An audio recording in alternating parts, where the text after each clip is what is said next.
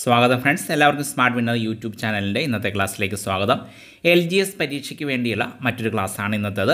എല്ലാം മുൻവർഷ ചോദ്യങ്ങളാണ് ഇന്നത്തെ ക്ലാസ്സിലുള്ളത്. അതുപോലെ ഫ്രണ്ട്സ്, ഈ വീഡിയോയുടെ താഴെ കാണുന്ന ട്രയാങ്കിൾ ചിഹ്നത്തിൽ ക്ലിക്ക് ചെയ്യുക. വിവിധ പ്ലേലിസ്റ്റുകളിൽ പരീക്ഷയ്ക്ക് വളരെ പ്രയോജനപ്രദമായ അനേകം വീഡിയോകൾ നിങ്ങൾക്ക് കാണാം. വീഡിയോകൾ മാക്സിമം പ്രയോജനപ്പെടുത്തുക. അതുപോലെ ഫ്രണ്ട്സ്, ഈ വീഡിയോയെക്കുറിച്ചുള്ള നിങ്ങളുടെ നിർദ്ദേശങ്ങളും അഭിപ്രായങ്ങളും കമൻറ്റ് ബോക്സിൽ രേഖപ്പെടുത്തുക. വീഡിയോ ഉപകാരപ്രദമായ ലൈക്ക് ചെയ്യുക, ഫ്രണ്ട്സിന് ഷെയർ ചെയ്യുക. നമ്മുടെ ഇന്നത്തെ ക്ലാസ്സിലേക്ക് ഫ്രണ്ട്സ്, നമ്മുടെ ആദ്യത്തെ ക്വസ്റ്റ്യൻ, ആഗോളതാപനത്തിന് കാരണമായ വാതകം ഏതാണ്? ഓപ്ഷൻ ബി കാർബൺ ഡയോക്സൈഡ് ആണ് ആഗോളതാപനത്തിന് കാരണമായ വാതകം, കാർബൺ ഡയോക്സൈഡ്.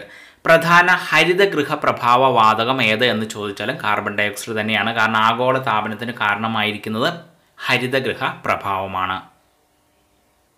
ന്യൂക്ലിയസിന് ചുറ്റും ഇലക്ട്രോണുകൾ സഞ്ചരിക്കുന്നത് ഷെല്ലുകളിലാണ് എന്ന് കണ്ടെത്തിയ ശാസ്ത്രജ്ഞൻ ആരാണ്? PSCയുടെ പ്രീവിയസ് ക്വസ്റ്റ്യൻ ആണ്. ഓപ്ഷൻ സി നീൽസ് ബോർ ആണ് ന്യൂക്ലിയസിന് ചുറ്റും ഇലക്ട്രോണുകൾ സഞ്ചരിക്കുന്നത് ഷെല്ലുകളിലാണ് എന്ന് കണ്ടെത്തിയ ശാസ്ത്രജ്ഞൻ നീൽസ് ബോർ. അതുപോലെ ആറ്റം മാതൃക ആദ്യമായി അവതരിപ്പിച്ചതും ആര് തന്നെയാണ്? നീൽസ് ബോർ തന്നെയാണ്. ആറ്റം മാതൃക ആദ്യമായി അവതരിപ്പിച്ചതും നീൽസ് ബോർ തന്നെ. നെക്സ്റ്റ് വൺ, ബോക്സൈറ്റ് ഏത് ലോഹത്തിൻ്റെ അയിരാണ്? Option B അലൂമിനിയത്തിൻ്റെ അയിരാണ് bauxite. നമുക്കറിയാം, ഭൗമോപരിതലത്തിൽ ഏറ്റവും കൂടുതലുള്ള ലോഹം ഏതാണ്? അലൂമിനിയമാണ്. ഭൗമോപരിതലത്തിൽ ഏറ്റവും കൂടുതലുള്ള ലോഹം അലൂമിനിയമാണ്. അതുപോലെ നമുക്കറിയാം, സീഡികൾ നിർമ്മിക്കാൻ ഉപയോഗിക്കുന്ന ലോഹം ഏതാണ്? അലൂമിനിയം തന്നെയാണ്. സീഡികൾ നിർമ്മിക്കാൻ ഉപയോഗിക്കുന്ന ലോഹവും അലൂമിനിയം തന്നെ. മെൻഡലിയേവ് തൻ്റെ പീരിയോഡിക് ടേബിളിൽ മൂലകങ്ങളെ എന്തിൻ്റെ അടിസ്ഥാനത്തിലാണ് ക്രമീകരിച്ചിരുന്നത്? ഓപ്ഷൻ എ ആറ്റമിക മാസിൻ്റെ അടിസ്ഥാനത്തിലാണ് മെൻഡലിയേവ് തൻ്റെ പീരിയോഡിക് ടേബിളിൽ മൂലകങ്ങളെ ക്രമീകരിച്ചിരുന്നത്. അപ്പോൾ രണ്ട് പീരിയോഡിക് ടേബിളുകളാണ് നമ്മൾ പഠിക്കേണ്ടത്. ആദ്യത്തേത് മെൻഡലിയേവിൻ്റെ പീരിയോഡിക് ടേബിളായിരുന്നു. അപ്പോൾ അത് ഇപ്പോൾ ഉപയോഗത്തിലില്ല. കാരണം അത് മാസ് നമ്പറിൻ്റെ അടിസ്ഥാനത്തിലായിരുന്നു മൂലകങ്ങളെ ക്രമീകരിച്ചിരുന്നത്. അപ്പോൾ അതുകൊണ്ട് അത് ആധികാരികമായിരുന്നില്ല. അപ്പോൾ മാസ് നമ്പർ എന്താണെന്ന് നിങ്ങൾക്കറിയാം. ന്യൂക്ലിയസിനുള്ളിലെ പ്രോട്ടോണുകളുടെയും ന്യൂട്രോണുകളുടെയും ആകത്തുകയാണ് മാസ് നമ്പർ എന്ന് പറയുന്നത്. ഇനി രണ്ടാമത്തെ പീരിയോഡിക് ടേബിൾ എന്ന് പറയുന്നത് ആരുടെ ആയിരുന്നു? മോസ്ലിയുടെ പീരിയോഡിക് ടേബിൾ ആയിരുന്നു. അതാണ് ഇപ്പോൾ നമ്മൾ ഉപയോഗിക്കുന്നത്. അപ്പോൾ ഈ മോസ്ലിയുടെ പീരിയോഡിക് ടേബിളിൽ മൂലകങ്ങൾ ക്രമീകരിച്ചിരിക്കുന്നത് ആറ്റോമിക സംഖ്യയുടെ അടിസ്ഥാനത്തിലാണ്. അപ്പോൾ അതാണ് ഏറ്റവും ആധികാരികം. അപ്പോൾ രണ്ട് പീരിയോഡിക് ടേബിൾ ആണുള്ളത്. ആദ്യത്തേത് മെൻഡലിയേവിൻ്റെ പീരിയോഡിക് ടേബിൾ, അതിൽ മൂലകങ്ങളെ ക്രമീകരിച്ചിരുന്നത് മാസ് നമ്പറിൻ്റെ അടിസ്ഥാനത്തിലും, പിന്നീട് മോസ്ലിയുടെ പീരിയോഡിക് ടേബിൾ, അതായത് ഇപ്പോൾ നമ്മൾ ഉപയോഗിക്കുന്ന മോസ്ലിയുടെ പീരിയോഡിക് ടേബിളിൽ മൂലകങ്ങൾ ക്രമീകരിച്ചിരിക്കുന്നത് ആറ്റോമിക സംഖ്യയുടെ അടിസ്ഥാനത്തിലുമാണ്. നെക്സ്റ്റ് വൺ, ഇടിമിന്നൽ ഉണ്ടാകുമ്പോൾ അന്തരീക്ഷത്തിലുണ്ടാകുന്ന നൈട്രജൻ സംയുക്തം ഏതാണ്? ഓപ്ഷൻ ബി നൈട്രസ് ഓക്സൈഡ് ആണ്. NO നൈട്രസ് ഓക്സൈഡ് ആണ് ഇടിമിന്നൽ ഉണ്ടാകുമ്പോൾ അന്തരീക്ഷത്തിലുണ്ടാകുന്ന നൈട്രജൻ സംയുക്തം. നൈട്രസ് ഓക്സൈഡ് NO ആണ്. അതുപോലെ നമുക്കറിയാവുന്നതാണ്, ചിരിപ്പിക്കുന്ന വാതകം ഏതാണ്? ചിരിപ്പിക്കുന്ന വാതകം ഏത് തന്നെയാണ്? നൈട്രസ് ഓക്സൈഡ് തന്നെയാണ് ചിരിപ്പിക്കുന്ന വാതകം. അതുപോലെ ചോദിക്കുന്നതാണ്, അനസ്തെറ്റിക്കായി ഉപയോഗിക്കുന്ന നൈട്രജൻ സംയുക്തം ഏതാണ്? അതും ഏത് തന്നെയാണ്? നൈട്രസ് ഓക്സൈഡ് തന്നെയാണ് അനസ്തെറ്റിക്കായി ഉപയോഗിക്കുന്ന നൈട്രജൻ സംയുക്തം. താഴെ തന്നിട്ടുള്ളവയിൽ പ്രവൃത്തിയുടെ യൂണിറ്റ് ഏതാണ്? ഓപ്ഷൻ ഡി ജൂൾ ആണ് താഴെ തന്നിട്ടുള്ളവയിൽ പ്രവൃത്തിയുടെ യൂണിറ്റ്. അപ്പോൾ നമുക്കറിയാം, വാട്ട് എന്ന് പറയുന്നത് പവറിൻ്റെ യൂണിറ്റാണ്. വാട്ട് എന്ന് പറയുന്നത് പവറിൻ്റെ യൂണിറ്റാണ്. അതുപോലെ ഇവിടെ തന്നിരിക്കുന്ന ന്യൂട്ടണും ഡൈനും ബലത്തിൻ്റെ യൂണിറ്റാണ്, ഫോഴ്സിൻ്റെ യൂണിറ്റാണ്. ന്യൂട്ടണും ഡൈനും ബലത്തിൻ്റെ യൂണിറ്റാണ്. നെക്സ്റ്റ് വൺ, പ്രഷർ കുക്കറിൽ ജലം തിളയ്ക്കുന്ന ഊഷ്മാവ് എത്രയാണ്? ഓപ്ഷൻ എ 120 ഡിഗ്രി സെൽഷ്യസിലാണ് പ്രഷർ കുക്കറിൽ ജലം തിളയ്ക്കുന്നത്. 120 ഡിഗ്രി സെൽഷ്യസിലാണ്. നമുക്കറിയാം, സാധാരണഗതിയിൽ ജലം തിളയ്ക്കുന്ന ഊഷ്മാവ് 100 ഡിഗ്രി സെൽഷ്യസ് ആണ്. പ്രഷർ കുക്കറിൽ അത് 120 ഡിഗ്രി സെൽഷ്യസിലാണ്. ഒരു ചുവന്ന വസ്തുവിനെ നീല ഗ്ലാസ്സിലൂടെ നോക്കിയാൽ കാണുന്ന നിറം ഏതാണ്? ഓപ്ഷൻ സി കറുപ്പ് നിറത്തിലായിരിക്കും. ഒരു ചുവന്ന വസ്തുവിനെ നമ്മൾ നീല ഗ്ലാസ്സിലൂടെ നോക്കിയാൽ കാണുന്നത് കറുപ്പ് നിറത്തിലായിരിക്കും. അപ്പോൾ നമുക്കറിയാം, പ്രാഥമിക വർണ്ണങ്ങൾ എന്ന് പറയുന്നത് വിബ്ജിയോറിൻ്റെ ആ ഓർഡർ തന്നെ പറഞ്ഞാൽ BGR ബ്ലൂ, ഗ്രീൻ, റെഡ് ആണ് പ്രാഥമിക വർണ്ണങ്ങൾ. അപ്പോൾ ഈ കാര്യത്തിൽ വളരെ സിമ്പിളായിട്ട് നമുക്ക് ഇങ്ങനെ ഓർത്തിരിക്കാം. പ്രാഥമിക വർണ്ണത്തിലുള്ള ഒരു വസ്തുവിനെ മറ്റേതെങ്കിലും പ്രാഥമിക വർണ്ണമുള്ള ഒരു ഗ്ലാസ്സിലൂടെ നോക്കിയാൽ കാണുന്ന നിറം എല്ലായ്പ്പോഴും കറുപ്പായിരിക്കും. നെക്സ്റ്റ് വൺ, കള്ളനോട്ട് തിരിച്ചറിയാൻ വേണ്ടി ഉപയോഗിക്കുന്ന കിരണം ഏതാണ്? Option C ultra violet കിരണങ്ങളാണ്. കള്ളനോട്ട് തിരിച്ചറിയാൻ വേണ്ടി ഉപയോഗിക്കുന്ന കിരണങ്ങൾ അൾട്രാ വയലറ്റ് കിരണങ്ങളാണ്. അതുപോലെ നമുക്കറിയാം കള്ളനോട്ട് തിരിച്ചറിയാൻ വേണ്ടി മാത്രമല്ല നെയ്യിലെ മായം തിരിച്ചറിയാൻ വേണ്ടി ഉപയോഗിക്കുന്നതും അൾട്രാ വയലറ്റ് കിരണങ്ങൾ തന്നെയാണ്. അപ്പോൾ നെയ്യിലെ മായം തിരിച്ചറിയാൻ ഉപയോഗിക്കുന്നതും അൾട്രാ വയലറ്റ് കിരണങ്ങൾ തന്നെയാണ്. അതുപോലെ ശസ്ത്രക്രിയാ ഉപകരണങ്ങൾ അണുവിമുക്തമാക്കാൻ ഉപയോഗിക്കുന്ന കിരണം ഏതാണ്? അൾട്രാ വയലറ്റ് കിരണങ്ങൾ തന്നെയാണ്. ശസ്ത്രക്രിയാ ഉപകരണങ്ങൾ അണുവിമുക്തമാക്കാൻ ഉപയോഗിക്കുന്നതും അൾട്രാ വയലറ്റ് കിരണങ്ങൾ തന്നെ. പലായന പ്രവേഗം ഏറ്റവും കൂടിയ ഗ്രഹം ഏതാണ്? Option D വ്യാഴമാണ്. പലായന പ്രവേഗം ഏറ്റവും കൂടിയ ഗ്രഹമാണ് വ്യാഴം. അപ്പോൾ നമുക്കറിയാം ഭൂമിയുടെ പലായന പ്രവേഗം എത്രയാണ്? 11.2 km/s ആണ്. ഭൂമിയുടെ പലായന പ്രവേഗം 11.2 km/s ആണ്. ഇനി അതുപോലെ തന്നെ വ്യാഴത്തെക്കുറിച്ച് പറയുമ്പോൾ നമുക്കറിയാം ഏറ്റവും വലിയ ഗ്രഹമാണ് വ്യാഴം. അപ്പോൾ ഏറ്റവും വലിയ ഗ്രഹമാണ്. അതുപോലെ ഭ്രമണ വേഗത ഏറ്റവും കൂടിയ ഗ്രഹവും വ്യാഴം തന്നെയാണ്. അതുപോലെ ഏറ്റവും ശക്തമായ കാന്തിക മണ്ഡലമുള്ള ഗ്രഹം ഏതാണ്? വ്യാഴമാണ്. ഏറ്റവും ശക്തമായ കാന്തിക മണ്ഡലമുള്ള ഗ്രഹം വ്യാഴമാണ്. അതുപോലെ തന്നെ ശക്തമായ ഗുരുത്വാകർഷണ ബലമുള്ള ഗ്രഹമാണ് വ്യാഴം. അപ്പോൾ അതുകൊണ്ടാണ് ഈ ശക്തമായ ഗുരുത്വാകർഷണ ബലം ഉള്ളതുകൊണ്ടാണ് പലായന പ്രവേഗം ഏറ്റവും കൂടിയ ഗ്രഹവും വ്യാഴമാകുന്നത്. നെക്സ്റ്റ് വൺ, ദേശീയ ഭക്ഷ്യസുരക്ഷാ നിയമം പാർലമെൻറ്റ് പാസ്സാക്കിയ വർഷം? ഓപ്ഷൻ ബി 2013 ദേശീയ ഭക്ഷ്യസുരക്ഷാ നിയമം പാർലമെൻറ്റ് പാസ്സാക്കിയതും അതുപോലെ തന്നെ നടപ്പിൽ വരുത്തിയതും 2013. ദേശീയ ശാസ്ത്ര ദിനം എന്നാണ്? ഓപ്ഷൻ എ ഫെബ്രുവരി 28 ദേശീയ ശാസ്ത്ര ദിനം. വളരെ ഇമ്പോർട്ടൻ്റ് ആയിട്ടുള്ള ഡേറ്റ് ആണ് ഫെബ്രുവരി 28 ദേശീയ ശാസ്ത്ര ദിനം. അപ്പോൾ നമുക്കറിയാം 1928 ഫെബ്രുവരി 28 സർ CV രാമൻ എഫക്റ്റ് കണ്ടെത്തിയത്. അപ്പോൾ ഓർത്തിരിക്കുക, 1928 ഫെബ്രുവരി 28 CV രാമൻ എഫക്റ്റ് കണ്ടെത്തിയത്. അപ്പോൾ ആ ദിനത്തിൻ്റെ ഓർമ്മയ്ക്കായാണ് ഫെബ്രുവരി 28 ഇന്ത്യയിൽ ദേശീയ ശാസ്ത്ര ദിനമായിട്ട് നമ്മൾ ആഘോഷിക്കുന്നത്.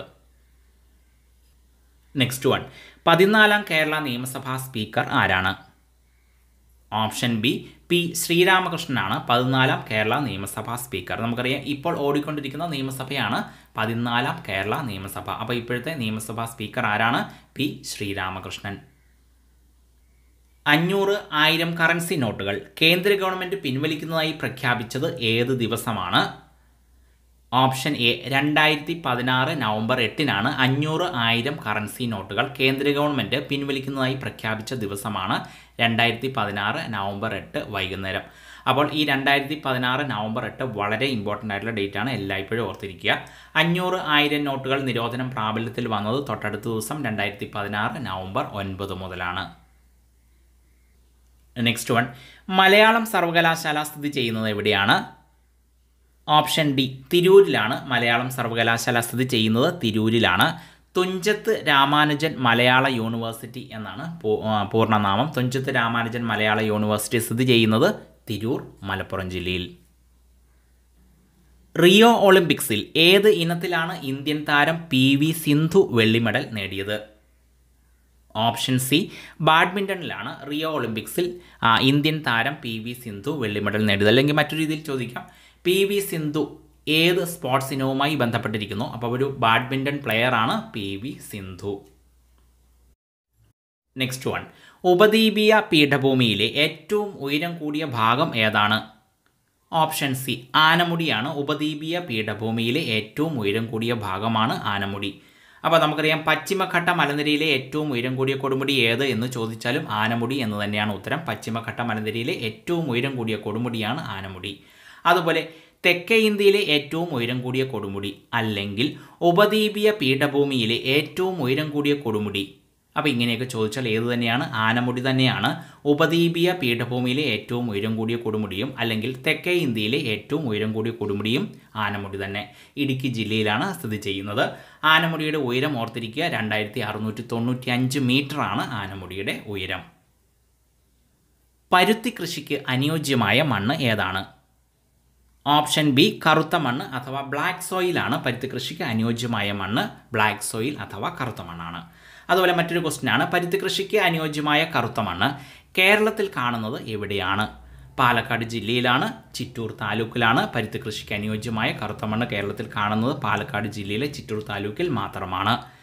എന്നാൽ കേരളത്തിലെ ഏറ്റവും പ്രധാന മണ്ണിനം ഏതാണ്? ലാറ്ററൈറ്റ് മണ്ണാണ്. കേരളത്തിലെ ഏറ്റവും പ്രധാന മണ്ണിനം ലാറ്ററൈറ്റ് മണ്ണാണ്.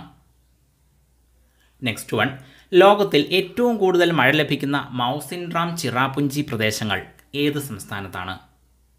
Option C മേഘാലയയിലാണ്. മേഘങ്ങളുടെ ആലയമായ മേഘാലയയിലാണ് ലോകത്തിൽ ഏറ്റവും കൂടുതൽ മഴ ലഭിക്കുന്ന പ്രദേശങ്ങളായ മൗസിൻഡ്രാമും ചിറാപുഞ്ചിയും സ്ഥിതി ചെയ്യുന്നത് മേഘാലയയിൽ. ഇന്ത്യയിലെ ഏറ്റവും വലിയ വാണിജ്യ പൊതുമേഖലാ ബാങ്ക് ഏതാണ്? Option A state bank of India അഥവാ SBI ആണ് ഇന്ത്യയിലെ ഏറ്റവും വലിയ വാണിജ്യ പൊതുമേഖലാ ബാങ്ക്. SBI ആണ്. സ്റ്റേറ്റ് ബാങ്ക് ഓഫ് ഇന്ത്യയുടെ പഴയ പേര് എന്താണ്? പലപ്പോഴും ക്വസ്റ്റ്യൻ വരുന്നതാണ്. ഇംപീരിയൽ ബാങ്ക് ഓഫ് ഇന്ത്യ എന്നതാണ് സ്റ്റേറ്റ് ബാങ്ക് ഓഫ് ഇന്ത്യയുടെ പഴയ പേര് അഥവാ പൂർവ്വകാല നാമം. SBI ദേശസാൽക്കരിച്ച വർഷം അഥവാ imperial bank state bank of India എന്നായ വർഷം ഏതാണ്? 1955 SBI ദേശസാൽക്കരിച്ചത് അഥവാ imperial bank state bank of India ആയി മാറിയത് 1955. നെക്സ്റ്റ് വൺ, ഇന്ത്യയിൽ മെട്രോ റെയിൽ ആദ്യമായി ആരംഭിച്ചത് എവിടെയാണ്? Option D കൊൽക്കത്തയിലാണ്. ഇന്ത്യയിൽ മെട്രോ റെയിൽ ആദ്യമായി ആരംഭിച്ചത് കൊൽക്കത്തയിലാണ്. എന്നാൽ ഇന്ത്യയിൽ മോണോ റെയിൽ ആദ്യമായി ആരംഭിച്ചത് എവിടെയാണ്? ബോംബെയിലാണ്. ഇന്ത്യയിൽ ആദ്യമായി മോണോ റെയിൽ ആരംഭിച്ചത് ബോംബെയിലാണ്.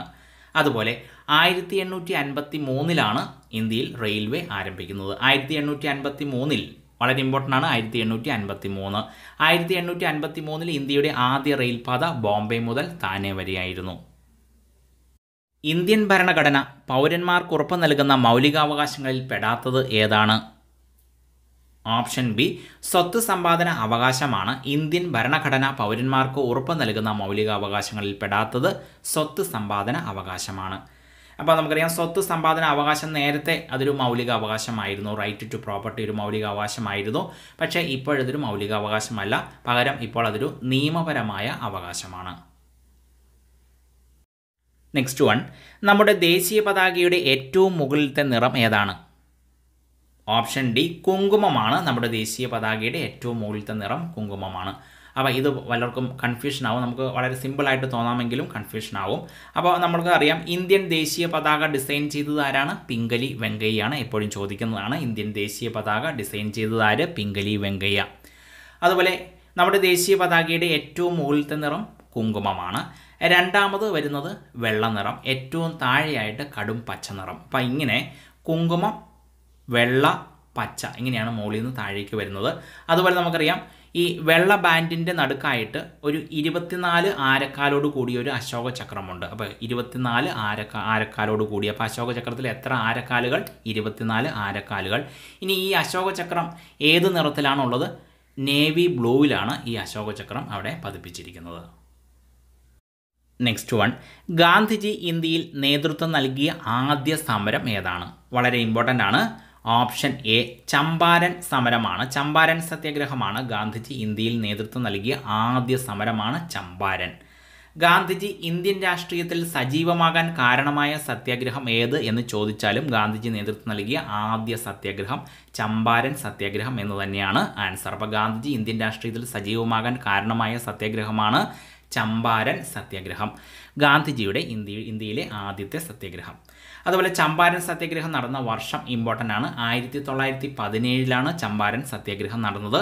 ഈ ചമ്പാരൻ ഇപ്പോൾ ഏത് സംസ്ഥാനത്ത് സ്ഥിതി ചെയ്യുന്നു ചോദിക്കുന്നതാണ്. ബീഹാറിലാണ് ചമ്പാരൻ സ്ഥിതി ചെയ്യുന്നത്. ജയ് ഹിന്ദ് എന്ന മുദ്രാവാക്യം ആരുടെ സംഭാവനയാണ്? ഓപ്ഷൻ സി സുഭാഷ് ചന്ദ്രബോസിൻ്റെ സംഭാവനയാണ്. ജയ് ഹിന്ദ് എന്ന മുദ്രാവാക്യം സുഭാഷ് ചന്ദ്രബോസിൻ്റെ സംഭാവനയാണ്. അതുപോലെ നമുക്കറിയാം ദില്ലി ചലോ എന്ന മുദ്രാവാക്യവും ആരുടെ തന്നെ സംഭാവനയാണ്?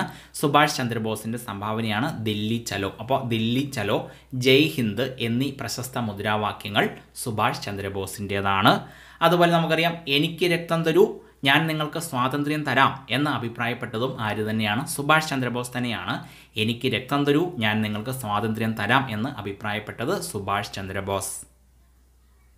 നെക്സ്റ്റ് വൺ, നിറങ്ങളുടെ ഉത്സവം എന്നറിയപ്പെടുന്നത് ഏത് ആഘോഷമാണ്? Option B ഹോളിയാണ്. നിറങ്ങളുടെ ഉത്സവം എന്നറിയപ്പെടുന്നത് ഹോളിയാണ്. ഭരതനാട്യം എന്ന നൃത്തരൂപം എവിടെ ഉത്ഭവിച്ചതാണ്? ഓപ്ഷൻ എ തമിഴ്നാട്ടിൽ ഉത്ഭവിച്ചതാണ് ഭരതനാട്യം എന്ന നൃത്തരൂപം. അപ്പോൾ നമുക്കറിയാം ഇന്ത്യയുടെ ദേശീയ നൃത്തരൂപം ഏതാണ്? ഭരതനാട്യമാണ് ഇന്ത്യയുടെ ദേശീയ നൃത്തരൂപം. തമിഴ്നാട്ടിൽ ഉത്ഭവിച്ച ഭരതനാട്യമാണ് ഇന്ത്യയുടെ ദേശീയ നൃത്തരൂപം. അതുപോലെ തന്നെ ചലിക്കുന്ന കാവ്യം ദാസിയാട്ടം എന്നിങ്ങനെ അറിയപ്പെടുന്നതും ഭരതനാട്യം തന്നെയാണ്. അപ്പോൾ ചലിക്കുന്ന കാവ്യം ദാസിയാട്ടം എന്നിങ്ങനെ അറിയപ്പെടുന്നതും ഭരതനാട്യം തന്നെ. നെക്സ്റ്റ് വൺ, കറൻസി രൂപ നോട്ടുകൾ അച്ചടിക്കുന്ന പ്രസ് എവിടെയാണ്?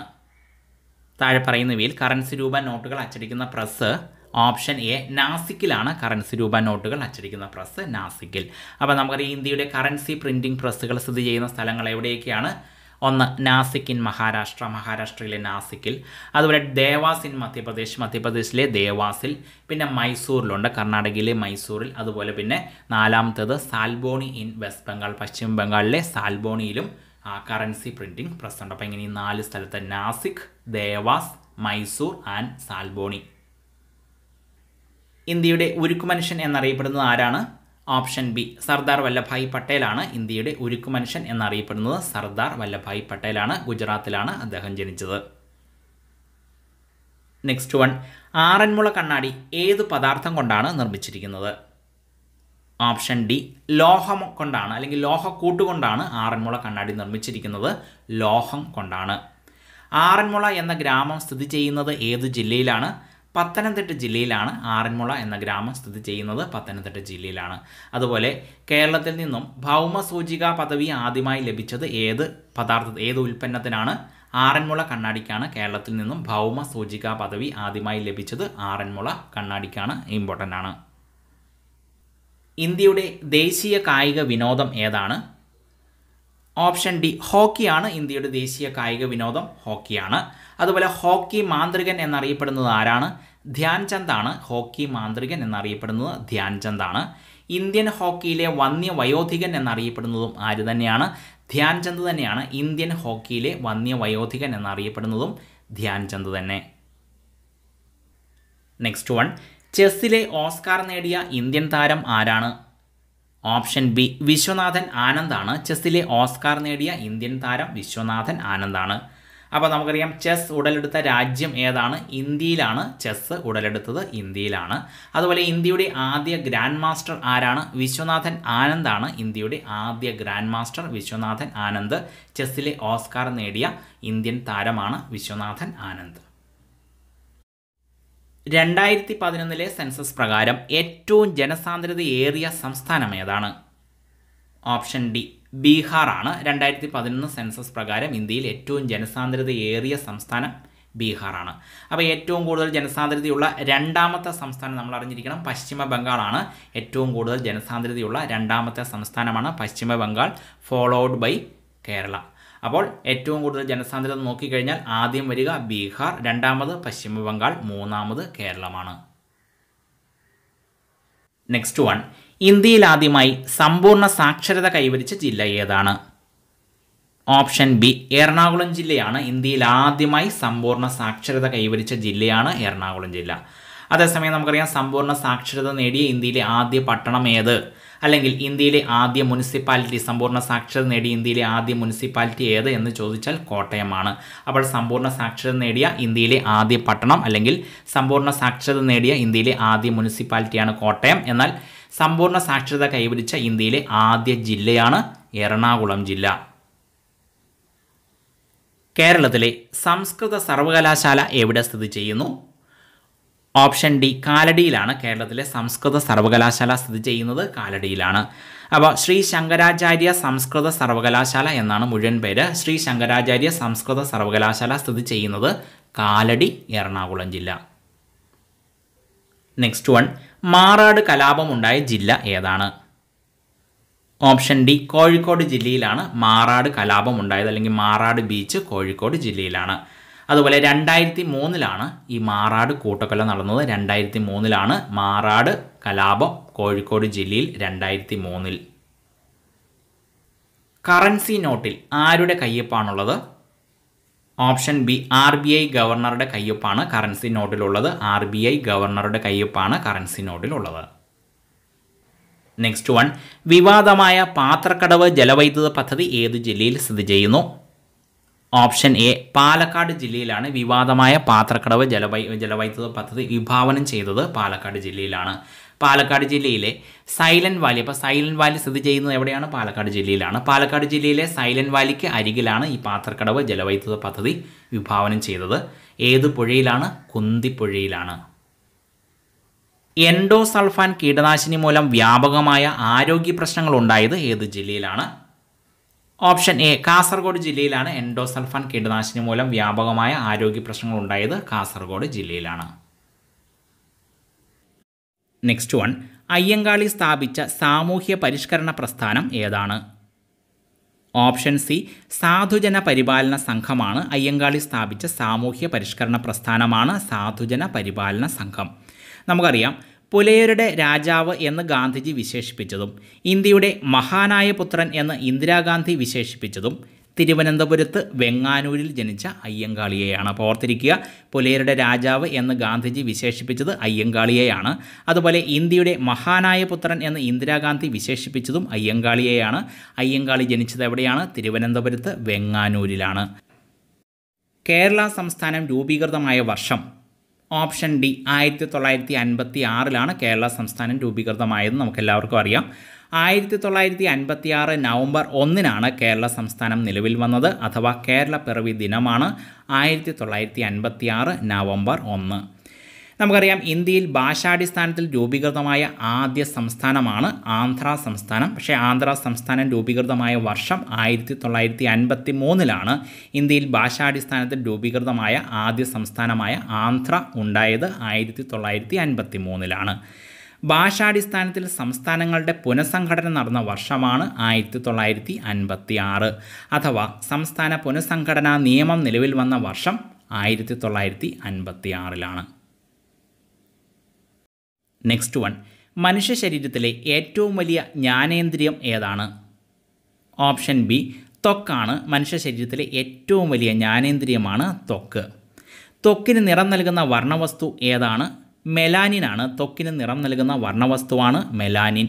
മെലാനിൻ്റെ കുറവ് മൂലം ഉണ്ടാകുന്ന രോഗം ഏതാണ്? ആൽബിനിസമാണ്. മെലാനിൻ്റെ കുറവ് മൂലം ഉണ്ടാകുന്ന രോഗമാണ് ആൽബിനിസം. ഡെങ്കിപ്പനി പരത്തുന്ന ജീവി ഏതാണ്? ഓപ്ഷൻ ബി ഈഡിസ് ആണ് ഡെങ്കിപ്പനി പരത്തുന്ന ജീവി.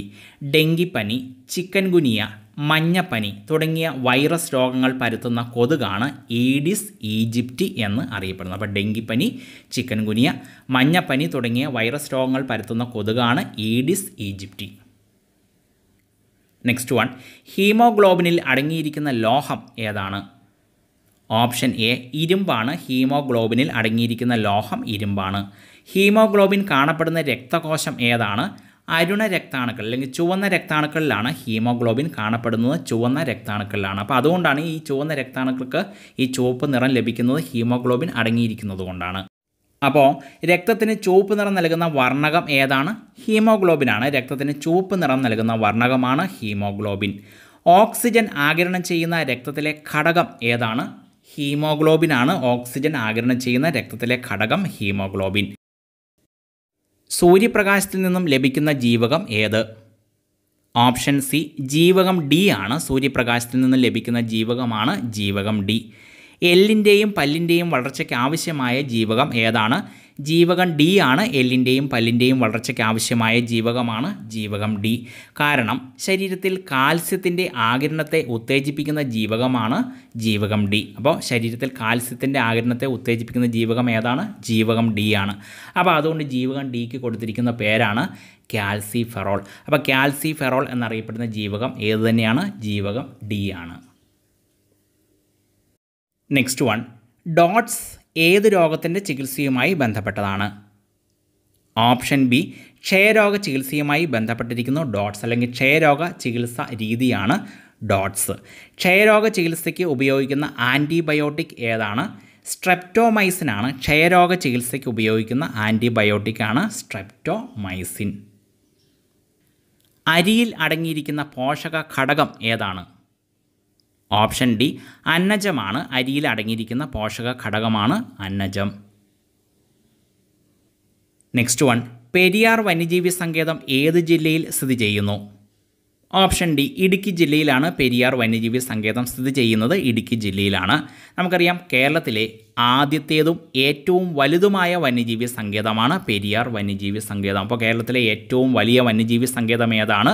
പെരിയാർ വന്യജീവി സങ്കേതമാണ്. കേരളത്തിലെ ആദ്യത്തെ വന്യജീവി സങ്കേതവും ഏത് തന്നെയാണ്? പെരിയാർ വന്യജീവി സങ്കേതം തന്നെയാണ്. പെരിയാർ വന്യജീവി സങ്കേതം തുടക്കത്തിൽ അറിയപ്പെട്ടിരുന്നത് ഏത് പേരിലായിരുന്നു? നെല്ലിക്കാമ്പട്ടി ഗെയിം സാങ്ച്വറി എന്നായിരുന്നു പെരിയാർ വന്യജീവി സങ്കേതം തുടക്കത്തിൽ അറിയപ്പെട്ടിരുന്നത്. നെല്ലിക്കാമ്പട്ടി ഗെയിം സാങ്ച്വറി എന്നായിരുന്നു. ഈ നെല്ലിക്കാമ്പട്ടി ഗെയിം സാങ്ച്വറി സ്ഥാപിച്ച സമയത്തെ തിരുവിതാംകൂർ രാജാവ് ആരായിരുന്നു? ശ്രീ ചിത്തിര തിരുനാളായിരുന്നു. നെല്ലിക്കാമ്പട്ടി ഗെയിം സാങ്ച്വറി സ്ഥാപിച്ച സമയത്തെ തിരുവിതാംകൂർ രാജാവായിരുന്നു ശ്രീ ചിത്തിര തിരുനാൾ. ലാസ്റ്റ് വൺ, കലോറിക മൂല്യം ഏറ്റവും കൂടിയ ഇന്ധനം ഏതാണ്? ഓപ്ഷൻ സി, ഹൈഡ്രജൻ ആണ്. കലോറിക മൂല്യം ഏറ്റവും കൂടിയ ഇന്ധനമാണ് ഹൈഡ്രജൻ. നമുക്കറിയാം പ്രപഞ്ചത്തിൽ ഏറ്റവും കൂടുതലുള്ള മൂലകം ഹൈഡ്രജനാണ്. പ്രപഞ്ചത്തിൽ ഏറ്റവും കൂടുതലുള്ള മൂലകമാണ് ഹൈഡ്രജൻ. രണ്ടാമത്തേത് ഹീലിയവുമാണ്. ആവർത്തന പട്ടികയിലെ ആദ്യത്തെ മൂലകവും ഹൈഡ്രജൻ തന്നെയാണ്. അതായത് ഹൈഡ്രജൻ്റെ ആറ്റമിക സംഖ്യ എത്രയാണ്? 1 ആണ്. എല്ലാ ആസിഡുകളിലുമുള്ള പൊതു ഘടകം ഏതാണ്? ഹൈഡ്രജനാണ്. എല്ലാ ആസിഡുകളിലും അടങ്ങിയിരിക്കുന്ന മൂലകമാണ് ഹൈഡ്രജൻ. അതുകൊണ്ട് തന്നെ ആസിഡുകൾ ലോഹങ്ങളുമായി പ്രവർത്തിക്കുമ്പോൾ ലഭിക്കുന്ന വാതകം ഏതാണ്? ഹൈഡ്രജനാണ്. ആസിഡുകൾ ലോഹങ്ങളുമായി പ്രവർത്തിക്കുമ്പോൾ ലഭിക്കുന്ന വാതകമാണ് ഹൈഡ്രജൻ. ഇനി ഹൈഡ്രജനെ ഗാർഹിക ഇന്ധനമായി ഉപയോഗിക്കാതിരിക്കാൻ കാരണം എന്താണ്? ഈ ഹൈഡ്രജൻ്റെ സ്ഫോടന സാധ്യത ഉള്ളതുകൊണ്ടാണ് ഹൈഡ്രജനെ ഗാർഹിക ഇന്ധനമായി ഉപയോഗിക്കാതിരിക്കുന്നത്. ഈ സ്ഫോടന സാധ്യത കണക്കിലെടുത്താണ്.